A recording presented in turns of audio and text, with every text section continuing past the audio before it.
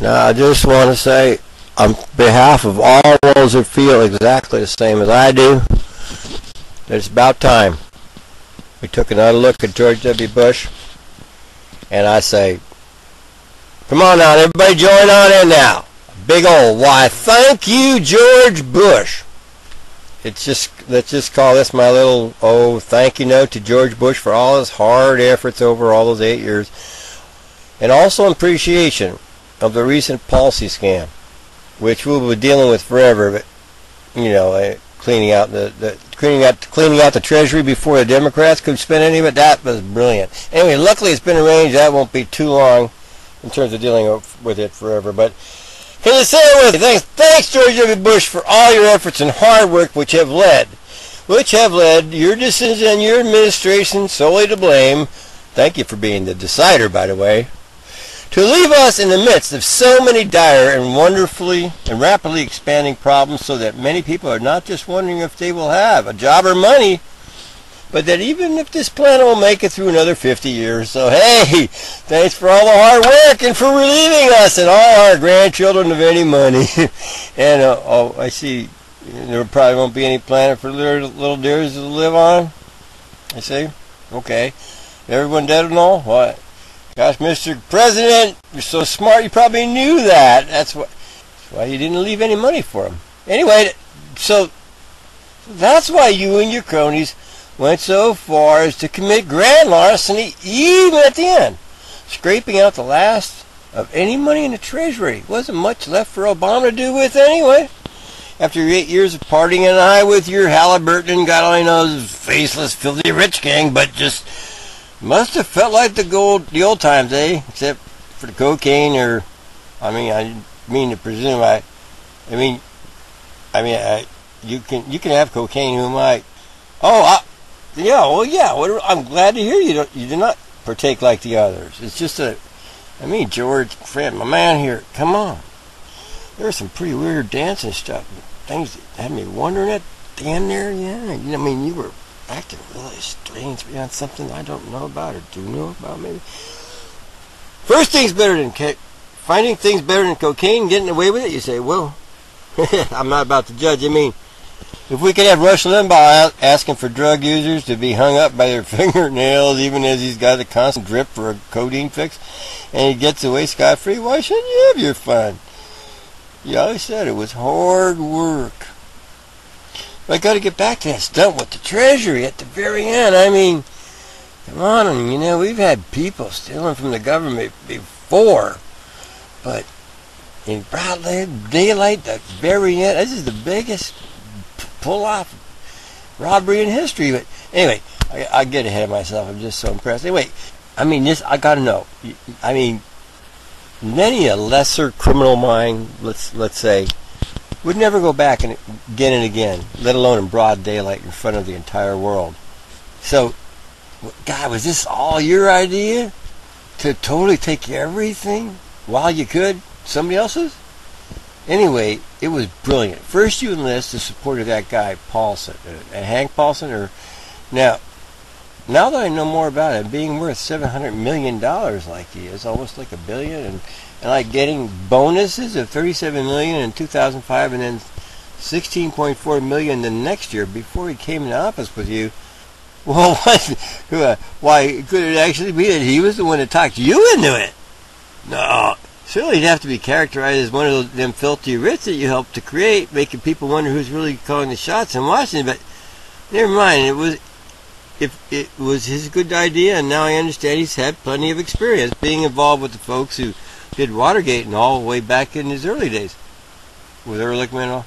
So no doubt, he's got lots of good ideas. You got to give him that. But hell, don't want to take any shine off your apples. No, you chose him and want to take. And despite his background, managed to get him on your side and he was portrayed as one of the most well-respected men on Wall Street at the time. I remember that well.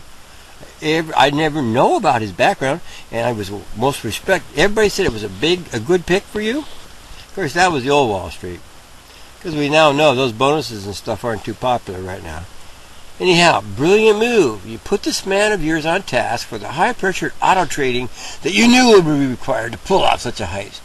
So you had your guy Paulson, former head of Goldman Sachs, coming to take this position as Secretary of Treasury for you, and now we find out that none of that money went where it was intended to go.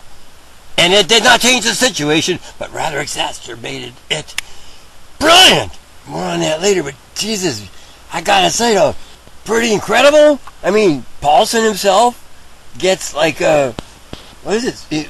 What is it? 50-some billion to a German bank that then owes Goldman Sachs $16 billion, and so he makes off with $16 billion on top. Is that like this? Fine, stay away from him, man. He's just too smart for all of us. Okay, I think he'll have.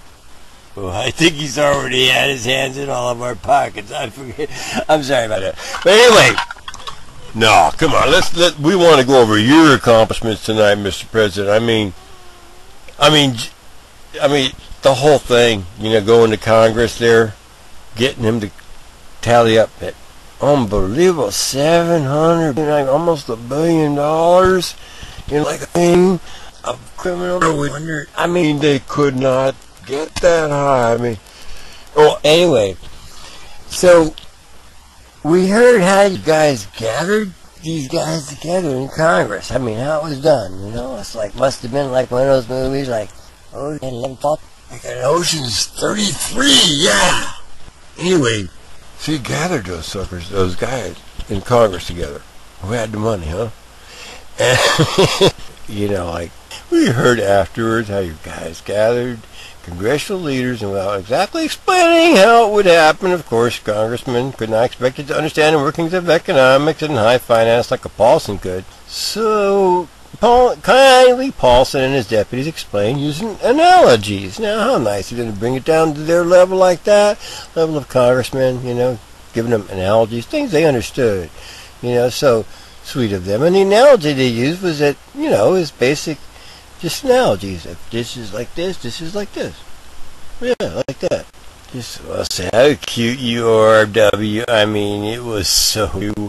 Anyway, the analogy they used was that if Congress didn't cough up the dough pronto, perhaps those weren't the exact words, my bad, but from what I understand, anyway, the consequences, and this has been getting out. Tell me, this was all you, right? I mean, I've been thinking all along, and it was you, I'm sure. That's your. Anyway, the consequences of not paying up that day would be that of a global economic meltdown. Global economic meltdown. Tell me now. That part was you, right? I mean, come on, man. A terminal global economic meltdoon that would wait. I'm getting an inkling here. Was this next part Chinese? I mean, really, come on. I remember this end modern civilization as we know it for the foreseeable future. Oh, come on. Wow, it gives me shivers. Was it shivers, timbers? It sure does. I mean, no auto salesman in fantasies could come up with something so absolutely, well, disabling. You guys really took those suckers in Congress out by the knees. How could they have had a chance? And boy, there's that implied nuclear thing again. The meltdown. Yeah. Doesn't even have to make sense. I mean, economics melting, but hey, close enough. How clever. I mean, a whole image of a mushroom cloud it just works stupendously to get us into a war. And now this being not economics, oh my God, I see it. Oh, it's like the 50s movie, you know, oh, please help me, we're melting, it's economics melting. That's what you're getting now, I get it, yeah. And, yeah, super scary. Heck, anything like that, anything like from those 50s horror flicks, just good stuff. Heck, you know that most people believe that stuff anyway. So I see you feed them what they always feared anyway. Brilliant, brilliant. But that's my George, the W himself, going with what he knows. And hey, why bother coming up with anything else? That card's a winner for you, man. Come on, level with me. I just gotta know. Won't tell anyone else. Was that Cheney with the end of civilization part? Come on, he's really living the Wild West out there in Wyoming. He's probably thinking Mad Maxing and everything. Come on, he's probably that. It's got to be him. He's just so Darth Vader. Who else could think like that?